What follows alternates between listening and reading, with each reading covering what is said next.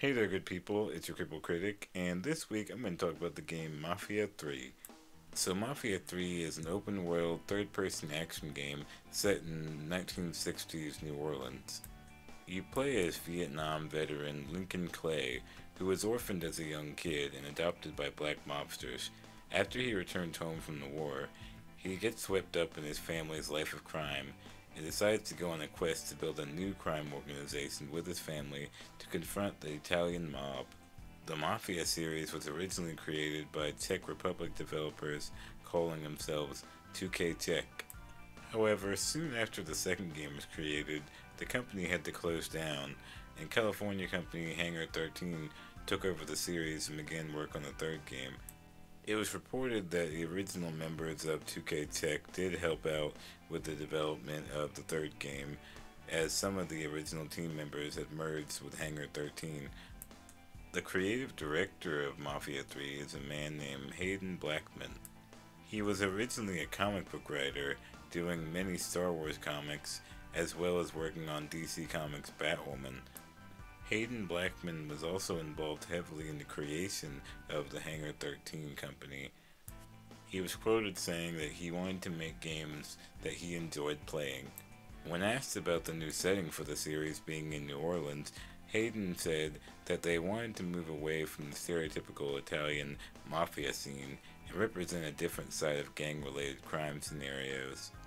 I've never played the first two Mafia games, and the third one being in this setting did stand out for me.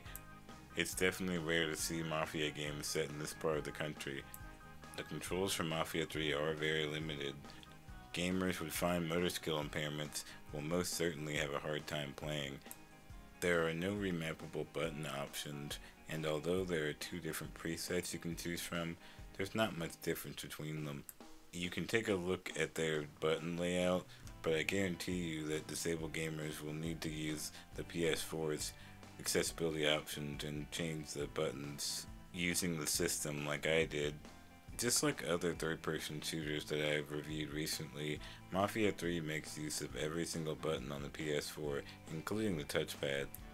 Now you'll mostly just be using a few buttons at a time during combat, like R2 to fire and L2 to aim, circle for melee, or X to get behind cover.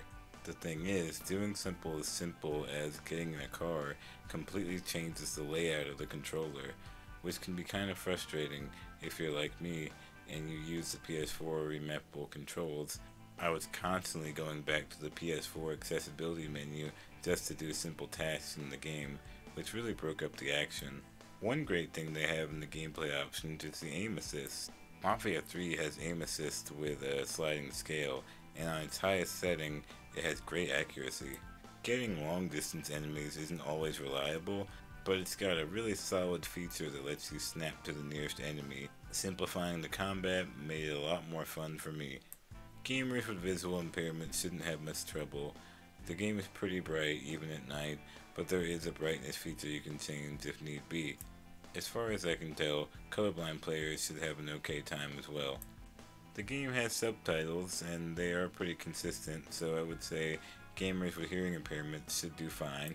I figured it might be worth mentioning that the subtitles seemed a little small to me, so it might be hard for some gamers to see. The soundtrack is definitely mood setting and time period appropriate. You'll hear on the radio awesome artists like Jimi Hendrix and Jefferson Airplane. Still, none of the music is imperative to the gameplay or story, just nice background noise. If you've ever played a Grand Theft Auto game in your life, you'll be very familiar with how Mafia 3 works. You'll be dealing with a lot of assassination missions and heist missions, but also a surprising amount of everyday tasks that you don't normally see in a game like this.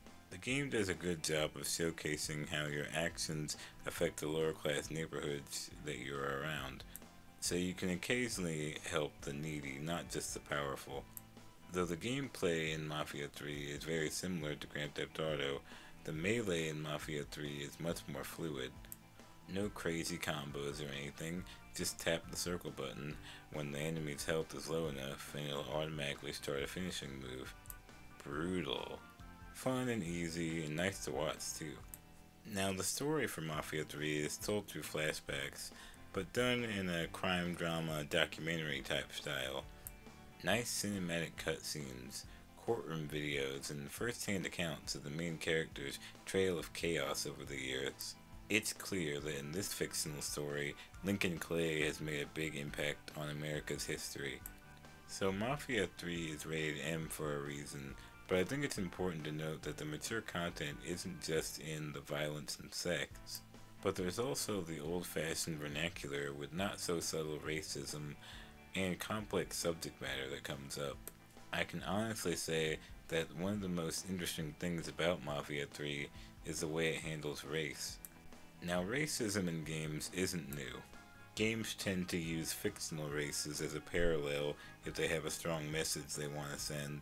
But for a more realistic approach, games will usually just have NPCs shout racial slurs at everyone, which is just a cheap way to make the setting seem authentic. Mafia 3 can be like this at times, but what I think is more interesting is how it attempts to make you aware of race in gameplay.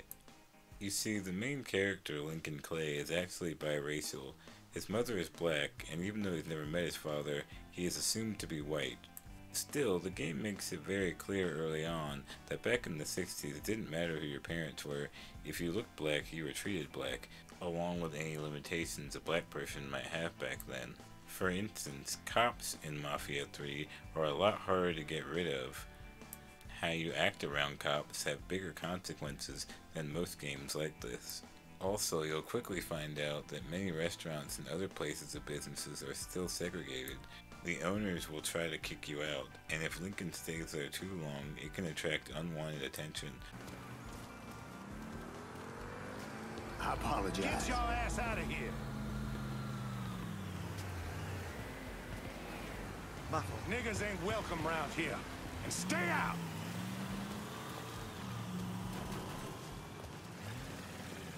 Definitely an unconventional way to put race in the game, but I'm more impressed when a game can incorporate their themes into the gameplay and not just the dialogue, so I appreciate the effort. Mafia 3 is a fun open-world game that tries to explore the racial tension in our nation's history in a meaningful way. Maybe not the most accurate, but a better attempt than most video games. The gameplay is fun, and the auto-aim is helpful, but disabled gamers will have a lot of trouble playing this game without the PS4 accessibility options. If you don't play this game on the PlayStation 4, I highly recommend playing it on PC. It might be the only way you can actually play it. Well guys, I really appreciate you watching, and I will see you later.